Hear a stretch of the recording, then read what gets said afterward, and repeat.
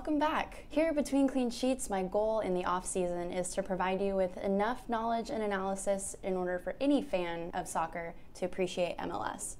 And with the preseason well underway and United prepping for the CONCACAF Champions League quarterfinals, I wanted to run you through some basics that will help A, elevate your tailgate chatter, and B, kind of give you some perspective for when you go to some games this season. I want to make this as simple as possible, sort of a girlfriend's guide to DC United. Some of you guys may find this video to be a total snooze fest, but if you intend on inviting any friends to games this season, be sure to send this video their way and leave some of your personal experiences in the comments below. So let's start with the basics.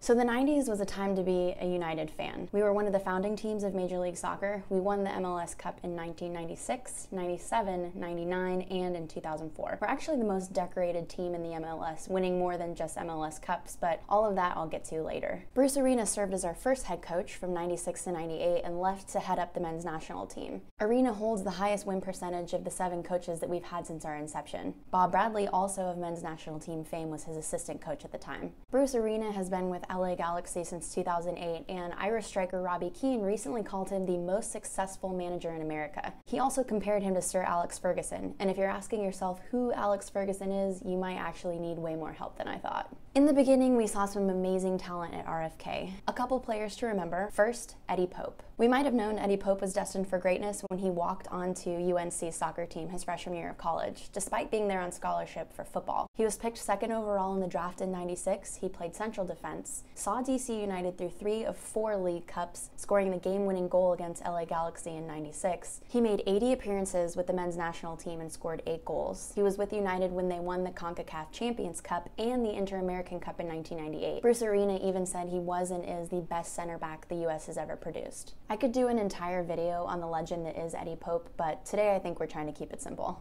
Next is midfielder Marco Etcheverry, who was named to the MLS Best 11 for the first 4 years of the league. He had Goal of the Year twice, was MVP in 1998, and is generally considered one of the best soccer players to come out of Bolivia. He's quick, he's tenacious, he's creative, he is a true number 10. He also has the nickname El Diablo. Jaime Moreno is another great Bolivian player. He played forward. He's also the reason why I had to refilm this entire video, because at one point I accidentally pronounced his name Jamie. Yeah. I don't know.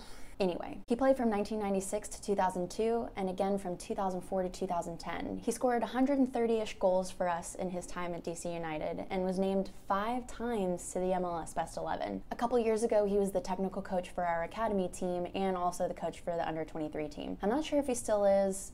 I'm still trying to figure that out. Let me know in the comments. These 3 players, along with Jeff Agus, were named to the all-time MLS Best 11 in 2005. Other honorable mentions include John Harkes, Roy Lassiter, Christian Gomez, Ben Olsen, Freddie Adu, yada yada yada. Speaking of Ben Olsen, he is our current head coach after playing for United from 1998 to 2009. He and Bruce Arena are actually the only 2 coaches to be honored as MLS Coach of the Year while with United, and for very different reasons too. Unlike Bruce Arena and the powerhouse that was DC United, Ben Olsen has actually seen our team through some very dark times and has one of the lowest win percentages of any coach we've had, despite coaching at RFK for the longest time.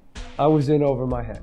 He was honored as Coach of the Year in 2014 after seeing us bounce back from the 2013 season where we only won 3 games all year and were considered to have the worst season in MLS history. A lot of tried and true old school United fans are not Ben Olsen's biggest fan. I know this because I've actually seen a lot of them hang out on the internet. Player Ben Olsen, arguably fantastic. Coach Ben Olsen, not so much. But if you're interested in a fun fact, Ben Olsen actually officiated fellow teammate Nick Rimando's wedding in 2005. If you remember anything about Nick Rimando, he now plays for Real Salt Lake and has made several appearances as goalkeeper for the men's national team. All this to say, DC United has yet to live up to their mid-90s glory. If you take one thing away from this video, it should be that. I do still feel like I have so much to cover. The new stadium deal and how it's progressing, different supporters groups, the infamous tailgating experience in Lot 8, maybe touching upon more of that anti-Ben Olsen sentiment I mentioned earlier. I do have a lot more to talk about, and I hope that you bear with me as I figure out the lighting, filming, video editing, etc. of this whole process. Please follow me at BTWN Clean Sheets, and I look forward to bringing you a few more videos before the regular season starts.